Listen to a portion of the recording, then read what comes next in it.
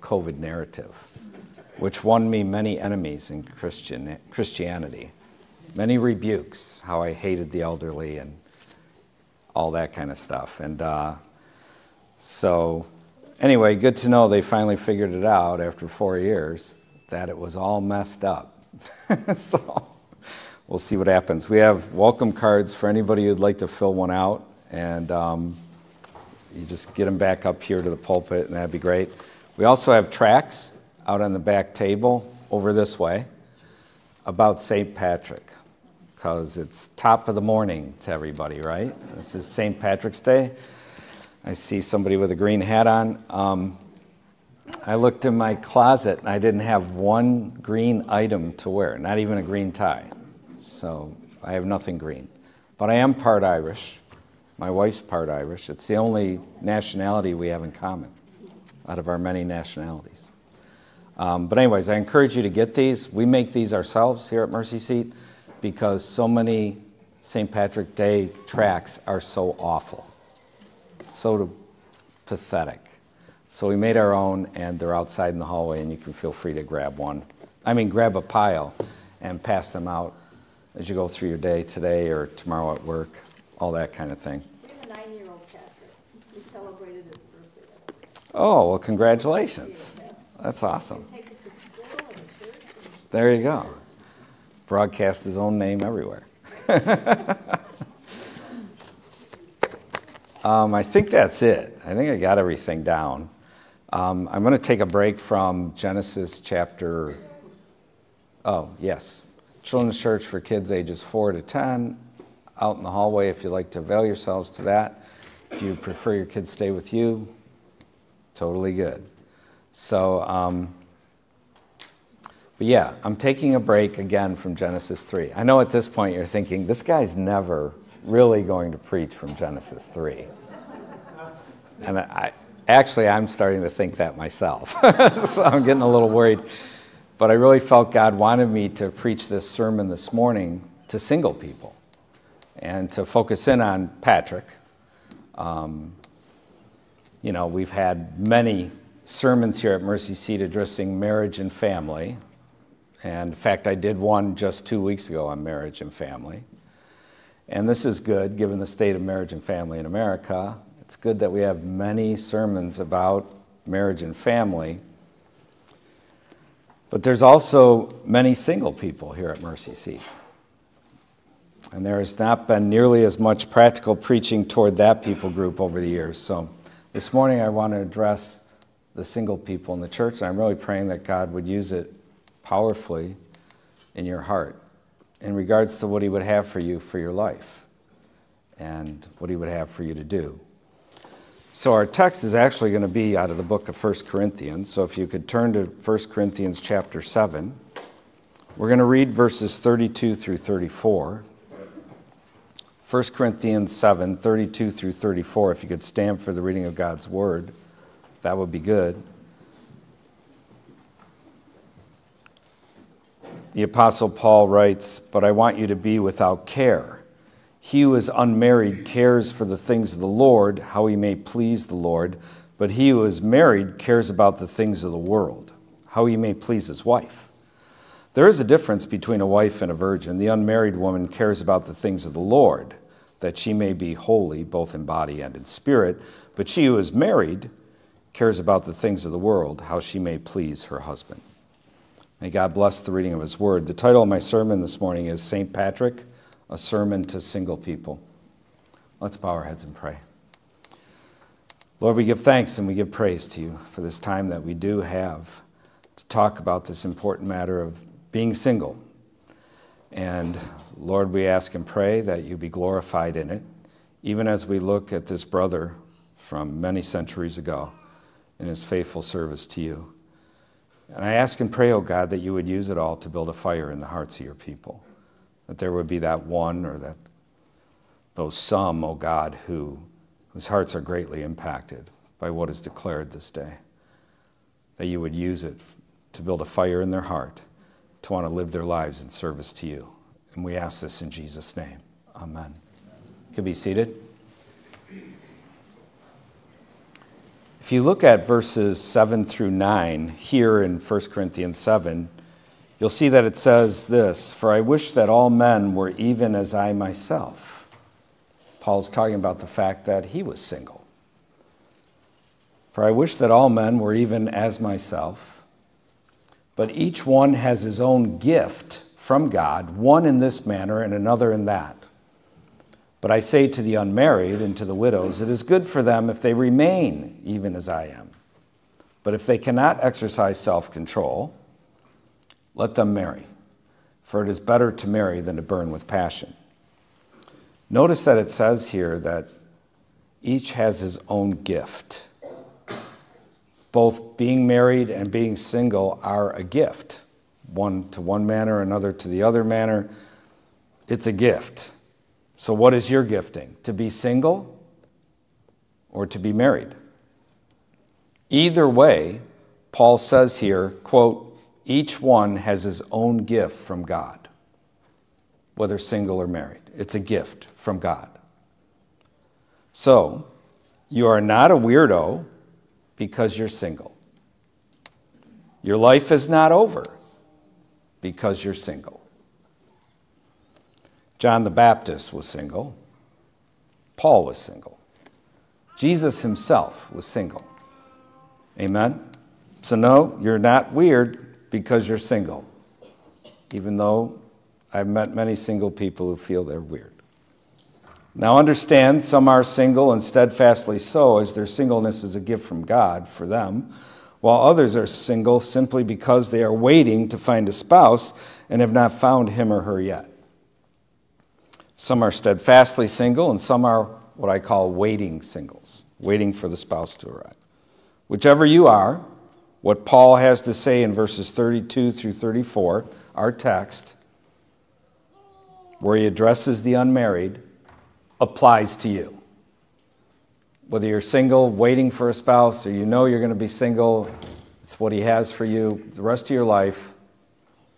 Verses 32 through 34 apply to you. The man who takes a wife, when we read our passage, 32 through 34, the man who takes a wife has to focus on her rather than singly on the Lord and his work. And the woman who takes a husband has to focus on him rather than singly on the Lord and his work. And these are all good things, and I've talked about them in marriage and family sermons. But that isn't the point of this sermon today. The man who takes a wife must put time into properly caring for her, and a woman who takes a man as her husband must put time into properly caring for him. Amen. And what it says here in 32 through 34 is true, because I've seen single people throughout my life who've served Christ diligently in a busy, life-fulfilling fashion, and once they get married, they do less. I've watched it all my life. Why? Because of what it says here in verses 32 through 34. You now have a duty. How you serve Christ is different now. You're married.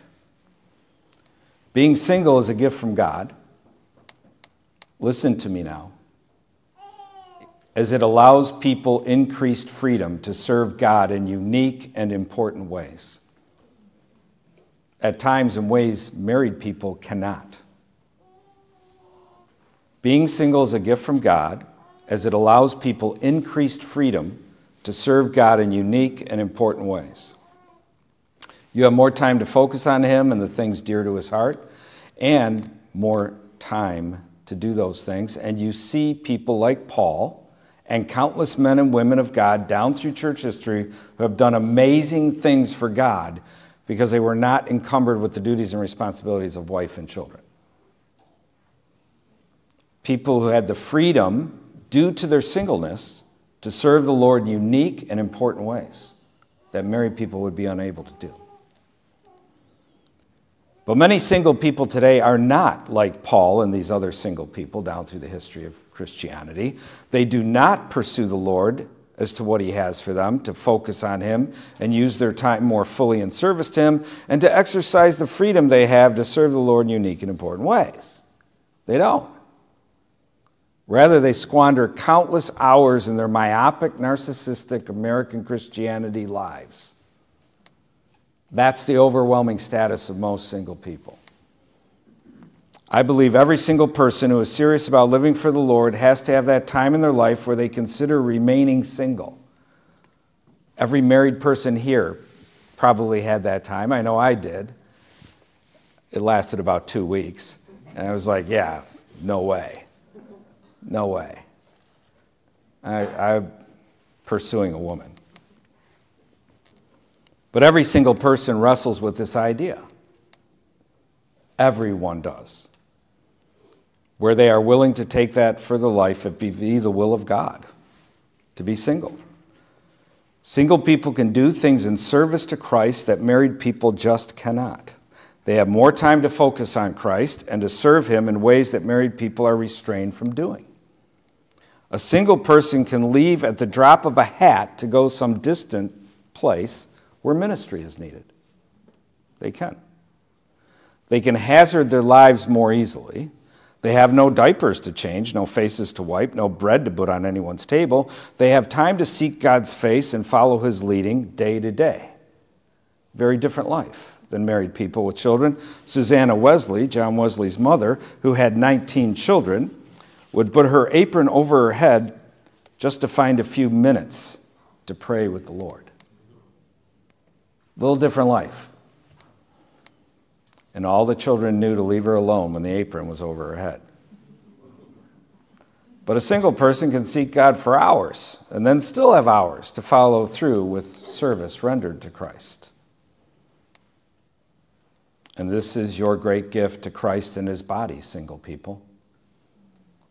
You are able to exercise the freedom you possess to serve the Lord in unique and important ways.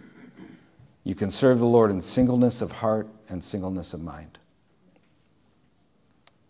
Now, I know some people think that everyone from Constantine to the Reformation went to hell. Okay? But that isn't true. There were tons of people still going to heaven between Constantine and the Reformation. God has always had his remnant, and I want to proffer an example to you of both the heart and the living of a single person who loves Christ, and I give you, as an example of a single person's focus and time this morning, St. Patrick. St. Patrick. By the way, our family has a tradition. We go to the largest St. Patrick's Day parade in the state of Wisconsin, which happens to be like 4 miles from our house, every year, and pass out tracts and talk to people. Some of the women folk will make baked goods. We'll dye our dog green, and we'll walk through there passing out tracts, selling baked goods too, so it's pretty cool. But we don't do it when St. Patrick's Day falls on Sunday, which is today, because they have it in the morning at 10 a.m. And it's amazing to me how many people are 3 sheets to the wind at 10:30 a.m. Today is St. Patrick's Day. Patrick was a man who actually lived and who actually won the people of Ireland to Christ.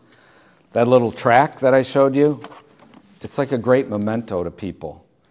It actually tells, we go there, we pass this out at the parade, people come up to us. I had no idea any of this about Patrick. They just thought it was a day to get drunk. And it points men to Christ too. So again, I encourage you to take those and hand them out.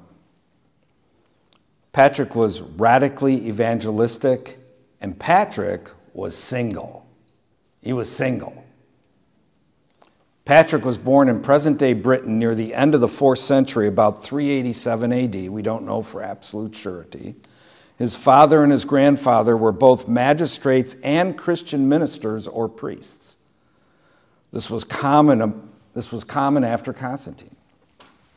Some were true Christians, others were complete frauds who professed Christianity for financial and political gain. We have no idea which was the case for Patrick's father and grandfather, none whatsoever. One thing we do know, however, the family had money and it had means. And Patrick had no interest in serving Christ at a personal level up until he turned 16. He was in rebellion to the Lord, so he was a 16-year-old young man, completely indifferent towards Christ. When Patrick was 16 years old, he and his family were vacationing. Yes, people have been vacationing for a long time. Holiday, right? They were vacationing at his parents' villa on the coast when pirates from Ireland raided the home. His parents escaped, but Patrick and a few others were captured and taken to Ireland. Patrick was sold into slavery to a harsh man named Milloch, the Druid. If you know anything about Druids, bad, bad, and bad. You don't want to be owned by a Druid. Soon after this, Patrick committed his life to Christ. Yes, isn't it funny how calamity, tragedy, hardship, God will use that. I remember sitting in jail, busted for arson, crying out to God as a young teenager. Yeah. Those things will make you think about eternal matters, make you think of things beyond the sport of the day. The other slaves mocked Patrick for his faith or despised him for it and were openly hostile towards him because of it. They derided him by calling him holy boy. One thing man's always been good at is mocking God's people. Just go back to Sodom and Gomorrah. They were mocking Lot way back then. Well, they mocked him, holy boy. Patrick remained Milloch's slave for 6 years. Then Patrick had a dream that a ship was going to take him back to Britain. He fled from Milloch and made his way to the coast where he found a ship. The captain told him he could not come aboard and to leave. But before he was out of sight, he was actually leaving, the captain called him back, telling him that the other shipmates requested that he come along. Talk about providential. Amen. Somehow it was put within the hearts of these other shipmates. They saw him walking away. Most of the time, I was like, who cares about that dope, you know? Nope, they wanted him to come. That's providential. That was important to his life and what Christ had for Patrick's life. Have you ever had a providential occurrence where you saw the superseding power of Christ involved in the lives of men? I know I have on numerous occasions. One that's really important to me is I remember when I met with the doctor to get a vasectomy reversal. We had 2 kids, me and Clara, and I didn't want any more. I told her if we have any more, I'll either go insane or we'll be broke the rest of our life. She tried to convince me not to go along with that, but I was hard-nosed. She finally went along, and boom, met with the doctor. What happens? He says, now, do you want this permanent, or do you want it where at least there's a chance you can undo it? And I looked at him and I said, I want this permanent. I am never undoing this. And he stood there like this for about 45 seconds. He stood there like this. You do know how uncomfortable it is to stand in a room with someone you don't know in abject silence for 45 seconds. And when he was finally done, he goes like this. And he says, well, I'll tell you what. I'll do it as long as you let me do it where there's at least a chance that it can be undone. And I looked at him and I said, whatever. I just want to get this done.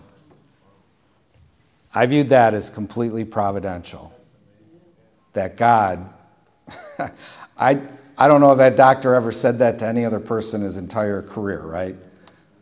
But he said that to me, and had he not said that, because you know the story, I got it reversed, 10 years between our second and our third child, had 9 more kids, I wouldn't have had those 9 children, had it not been for that moment. This is what this was like for Patrick, that these guys were like, oh no, I'll tell him to come on. The captain brings him back. It was a providential moment in his life. The ship ended up in France, and it took 2 years before Patrick made it back to his family. Think of that. Yeah, the rail system hadn't been put in yet. You can imagine the rejoicing that went on when after 8 years their son and brother had returned home. Patrick soon settled back into life in Britain. He decided to go into ministry and was trained for 4 years in the large monastic school of St. Martin of Tours. Well known, famous.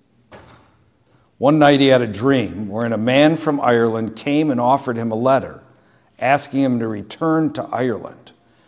He saw the very men who mocked him calling for him to return in this dream. They said, "Holy broth of a boy, we beg you, come back and walk once more among us." Patrick was never the same after that, and that's how it is when God calls you to something. It's resolute, there's a solidness and a fire in your heart, and you can do no other. It is what he's constrained you and given you to do. Patrick was never the same. He was resolute on returning to Ireland to bring the gospel to those who dwelt there. One scholar said that, quote, "the memory of the pagan darkness in which they lived haunted him day and night," unquote. When this happens to you, then you will know your calling. This is a holy thing when it happens to you, and you need to heed God's calling on your life. Your heart will burn within you. You will not be able to rest till you take up what Christ has given you to do. This is massively important for each of you sitting here to understand, to each one listening to understand. Notice God was using the very bad thing that had happened to Patrick for his purposes, kind of like Joseph of old, right? In Egypt. Patrick had learned the language while in Ireland. He knew the land. He knew their customs from being a slave there for 6 years. His family and the church leaders did not want him to go to Ireland. If you ever read Patrick's life and what he encountered with the Christians and the church leaders over his years of ministry at Ireland, that's a complete second sermon in and of itself. Some things never change. They did not want him to go. They told him those people are not interested in God. They like their paganism. Don't you remember? Those people made you a slave. They are harsh. They even kill people by putting them in wicker balls and light them on fire. That would be the Druids. I come from a long lineage of Druids. I have no idea. Patrick would have none of it. He was single and his heart was burdened. After a man who was sent to Ireland returned, having little effect in the country, Patrick went. And he went with a much different attitude than the other man. He went to win them to Christ. Patrick arrived in Ireland with what one scholar called a, quote, bold and courageous plan of preaching the gospel, unquote. His plan was twofold. One, go to the kings and chiefs, in other words, the government officials, and present the gospel to them. Remember the apologists of old? Always wrote their apologies to the government officials first, and then to the people. This was a common practice within Christianity for the several first centuries of Christianity, that you would take the gospel to the government officials and to the people. Very common. Christ's kingdom is not only for the individual, but also for nations. So his plan was, one, to take it to the kings and chiefs, and two, to go where the people are and present the gospel to them. It was very common for Patrick to go to sporting events, which I've always found to be worthless places to present the gospel to people, but that's where he would go. As he would go to the gambling centers. Yes, gambling's been around for a long time too. And do open-air preaching. When I saw that his motto was, go to where the people are, I immediately thought of all the ministry we do at the university. What do I always say to people? So stand over here. When the class break comes, there'll be a flood of people. And if there's not a flood of people where you're standing, go to where the people are. Don't stand there like a buffoon, you know, when the people are 500, 400 yards away. Go to where the people are. Amen? The first place he went to, the authorities ran him out of Dodge on a hot rail. Disheartening? No doubt. Yet Patrick was steadfast. The next place he went to, he met with the chief of the area, converted him and his whole family to Christ. From there he went to Tara to present the gospel to King Leary and his court. He reached Leary's court one night before Easter, wherein the Druids' law demands that no one can start a fire on that night. And of course, Patrick knew this because he lived amongst them for 6 years. Patrick knew it was unlawful to light the fire, but Patrick lit a fire anyway on a hill outside Leary's court. He did it to challenge the false religion of the land. He also did it because he knew he'd be arrested and be able to talk to the king. When Leary inquired of the Druids as to what this meant, there's a fire on this evening when it's against my law to have a fire, the Druids replied, quote, "If that fire which we now see be not extinguished tonight, it will never be extinguished, but will overtop all our fires, and he that has kindled it will overturn thy kingdom." Unquote. Leary rode out to the hill, and Patrick and those with him were arrested and put in custody. Leary commanded that Patrick was to be interviewed the following morning. The next morning, Patrick and those with him approached the palace, singing a hymn praising Christ. He explained and defended the Christian faith to the king. Some of Leary's court actually converted on the spot, but Leary never did. But he did give Patrick permission to preach the gospel throughout his realm.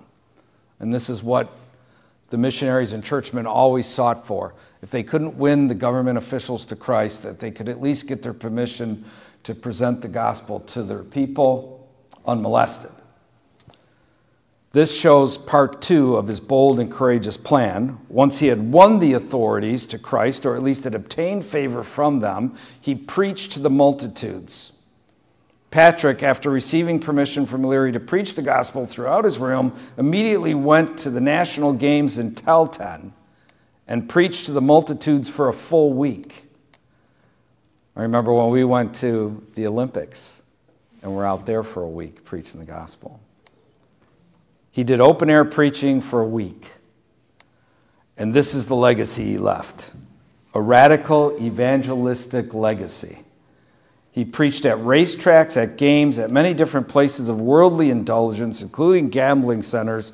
Wherever large numbers of people gathered, he preached. Even he would go to areas where there was lots of traffic, carts and donkeys and people walking, stuff. No, not cars yet. He even went to where their idols were, where people gathered for their false religion and preached there. He even went to the national idol, Crom Cruach, and destroyed it and preached the gospel as he stood among the destroyed pieces scattered on the ground. See, he was an iconoclast. Remember Willibrord and Boniface? Willibrord, that's how he would start his preaching amongst the Germanic peoples. Just smash stuff to ribbons. Boy, did that draw in a crowd. Smashing up their little gods, and then he'd preach to them. You do understand he was hazarding his life. He was risking his life doing that. Boniface wasn't into that as much, but he was schooled under Willibrord, and scholars believe that's why he chopped down the oak of Thor. It was because of his mentor, Willibrord, and how he would go into areas, present the gospel. Boniface chopped down the oak of Thor, and thousands were won to Christ. Amen? So here we see Patrick was also an iconoclast. Basil of Caesarea. Remember he tore down the infanticide wall with deacons from his church? He was an iconoclast.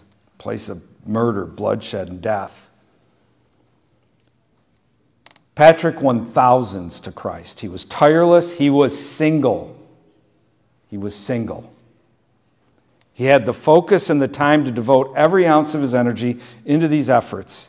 He had no noses to wipe, no diapers to change, no table for which he had to provide bread. He could steadfastly devote his life in service to Christ and his work in the earth.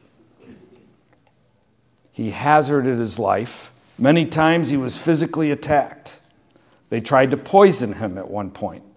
One time his chariot driver was killed because they thought he was Patrick, but Patrick and he had exchanged places. The driver was killed. Patrick lived. He hazarded his life. Yet if he died, none would be left abandoned or uncared for. He had no wife, no children. His life was in Christ's hands, and he lived his days in service to him. Amen? I have one son who's still single out of the 5 sons birthed to me and Clara, and he actually has a Gaelic name, an Irish name. Trewhella is his name. You know him as Trewhella. I don't know if I've ever shared from the pulpit the story of how he got his name. I don't remember ever doing it, but I'll do it now. And if you heard it before, oh well. So, in 1997, I went over to Ireland, the Republic, which is overwhelmingly Catholic.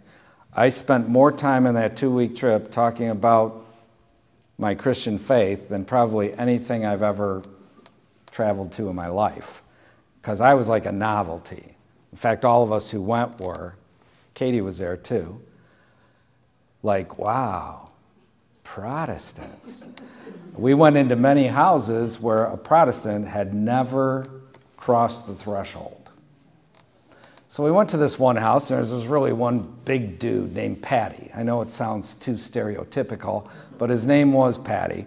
And I was literally, and I'm not a big guy, we all know that, but I was literally looking at the middle of his chest. So I'm straining my neck to talk to him like this. And he grabs a little kid that was going by, and he pulls him up. He's about 2 years old, and he goes, "This is my youngest son." I go, "Oh, cool." And he goes, "Do you know what his name is?" And I said, "No." And he goes, "Trewhella." I go, "Trewhella." I said, "Well, that's a cool name." I said, "What does it mean?" He goes, "Battle King." So I'm like, "Oh, that's cool." Battle King. I'm like all into military motif, right? So I was like, I like that. And as we stood there talking, I asked him, "Do you guys homeschool over here in Ireland?" He goes, "Oh, about 3 years ago, people started homeschooling. And but my kids go to the school, the government school." And he goes, "Is homeschooling big in America?" And I said, "Not as big as it should be. But there's a significant number of people, maybe 10%, school their children at home." And he goes, "Well, why do you homeschool?" And I said, "Well, we believe that we have a duty in the sight of Christ to educate our children ourselves and not to send them off to the state. Our government is very wicked." I said, "But a lot of people, the reason they homeschool is because they don't want their kids taught sex education." And he looks at me and he says, "Oh, let me tell you. About 4 years ago, the man from the government came here, and he had a meeting with all us parents. And it was about sex education. And he goes, and during the intermission," I loved how he used that word, intermission. It means there's a break in the meeting. "During the intermission, me and some of the lads invited him into the back room. And we politely informed him that if he ever talked about this subject again, we'd smash his kneecaps with a hammer." And then he looks at me with a little twinkle in his eye and he says, "Funny thing is, the subject's never come up since."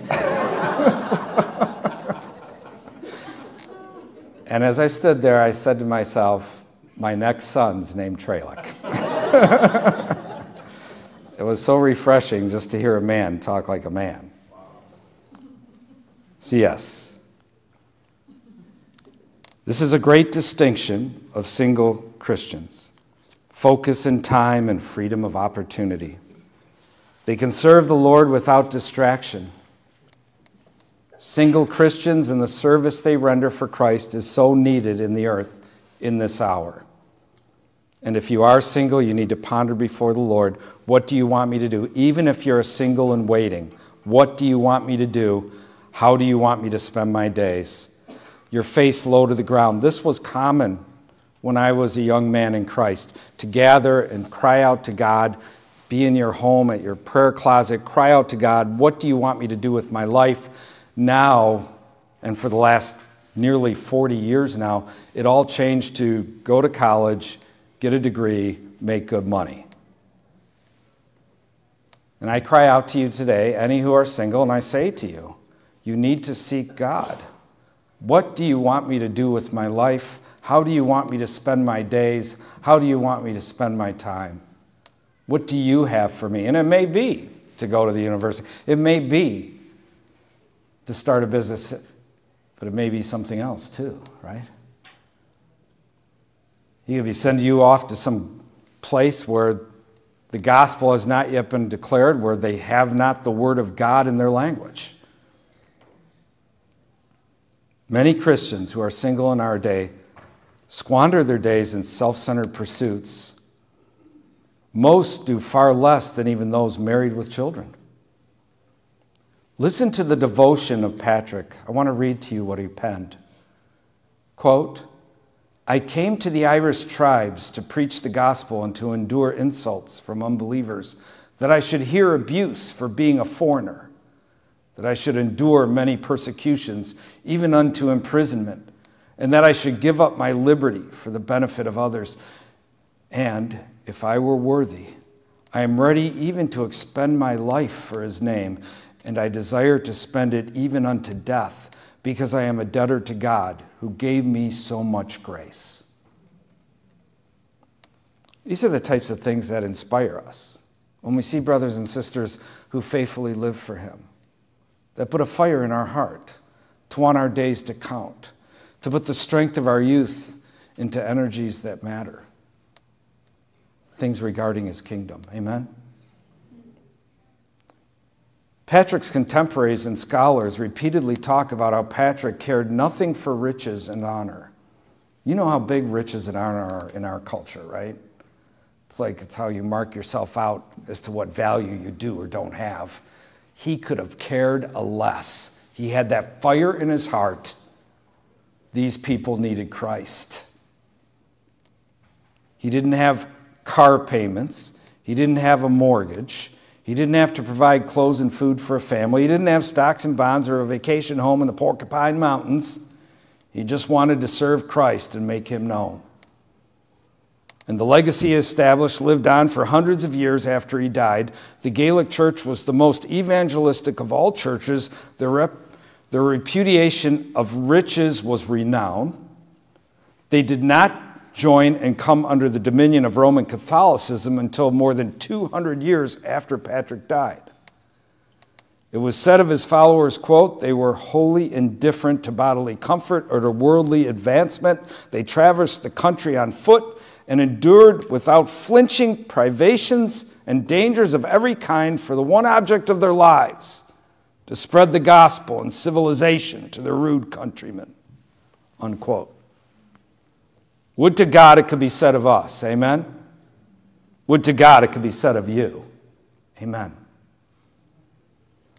They spread the gospel to France, Germany, Italy, and other places. They preserved so much history that would have been lost there in Ireland. Whether you know you will always be single or single while waiting for your spouse, this is your greatest asset. This is your greatest gift to the Christ and to his body, single people. You are able to exercise the freedom you possess to serve the Lord in unique and important ways. You can serve the Lord in singleness of heart and mind. Amen. This is the great distinction of the single Christian, focus and time. You can serve the Lord without distraction, unhindered by the many cares of the world that married people have. You can serve the Lord in unique and important ways. You can serve the Lord in singleness of heart and mind. And yet, so many single Christians squander the purpose of their singleness. So I beseech you, bless the body of Christ. Serve him. With all that is in you, serve him. May Christ be praised. Let's stand up and we'll close in a word of prayer.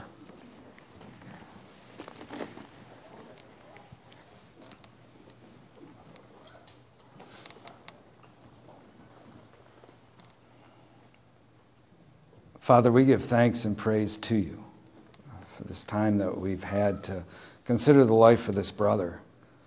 And we only skimmed the surface, Lord. But Lord, I ask and pray that you would take what was declared here today and use it for good in the lives of men, to light a fire, to kindle it further.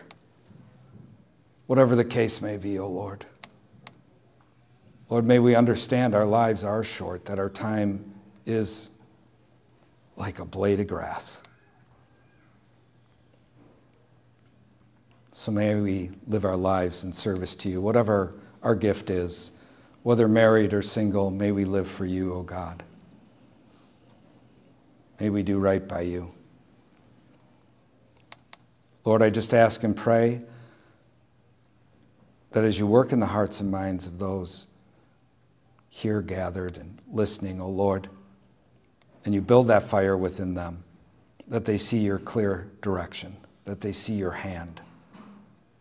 Lord, that they taste things regarding you they never tasted before. That they would be used mightily by you in the days ahead. That they would be like so many of the saints of old, willing to hazard their lives to the glory of your name, O God. We look to you for these things, Father, as only you can give them. For you are the vine and we are the branches, and we can do nothing without you. We look to you, Father. Do it by the power of your Holy Spirit, we ask. We beseech you for these things in Jesus' name. Amen. Amen. Praise his name. You could be seated. And we are going to have communion this morning. And you can feel free to take communion with us as long as you're a Christian. If you're not a Christian, we ask that you not take communion, as the Lord's table is only for believers to observe. But if you're a Christian, you can feel free to partake with us, as we have an open table here at Mercy Seat to all believers. Amen. Praise his holy name. Praise his holy name. The Apostle Paul wrote of the Lord's table in 1 Corinthians 11. And he said, "For I received from the Lord that which I also delivered to you, that the Lord Jesus, on the same night in which he was betrayed, took bread. And when he had given thanks, he broke it and said, 'Take, eat. This is my body, which is broken for you. Do this in remembrance of me.' In the same manner, he also took the cup after supper, saying, 'This cup is the new covenant in my blood. This do as often as you drink it in remembrance of me.' And then the apostle says, 'For as often as you eat this bread and drink this cup, you proclaim the Lord's death till he comes.'" His body was broken. His blood was shed at Calvary. He was the sin offering for man. We should have been put to death for our sins, the scriptures teach in Romans chapter 6. But God, in his mercy, sent his Son to die in our stead, so that if we'll believe in him, God forgives us of our sin, and we're able to have right standing with God and meet with him, have fellowship with him, communion with him. Amen? And so we live our lives in service to him who died in our stead, and we make him known to men. May we all make him known to men. Let's pray. Lord, we thank and praise you for this time at your table. And we just ask and pray that we'd think well on this great salvation. How we were once in rebellion to you, shaking our fist in the air, blindly groping along the wall in a dark hallway. Lord, and by the power of your Spirit, you translate us out of the kingdom of darkness into the kingdom of light, to the kingdom of your Son. And Lord, we thank you for these things. And we ask and pray that we would be faithful to you now with the days you've allotted us, and make you known to men wherever we go. Use these simple tracts that we've constructed, O Lord, regarding St. Patrick. May your Holy Spirit work within the hearts and minds of those who get them. May they have a hunger to pursue you after reading what they say. Lord, we thank you for your goodness to us and ask that you be glorified now. In Jesus' name, amen.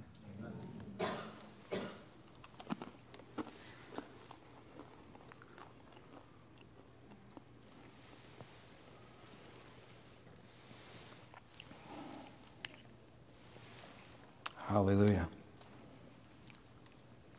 Praise his name. Why don't we just stand and we'll worship him and then close in prayer. Blessed is your name, O Lord. All praise and honor unto you, O God.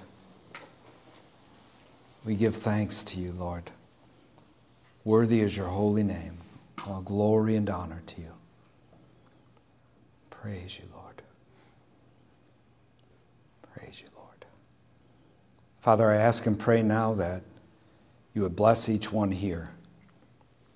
Keep their heart hungry for you, desirous to seek your face. Lord, I pray for each man. I ask that he would be a priest to his home, that he would open your word to his wife and to his children, that they would talk about the things of you and their house, oh God. Lord, we pray for each woman that she would be a nurturer, a helper to her husband, an anchor in the home, oh Lord. May each child be a blessing to their parents. May they be desirous to seek you, oh God, and to live their lives in service to you, to not squander them, but to use them purposefully. Lord, I just ask and pray that you continue to be glorified through each one here, that we make you known to men, that we declare your law, your word, and your gospel to the men of this nation and to the governments of men. And I ask this in Jesus' name. Amen. God bless you. May Christ be praised.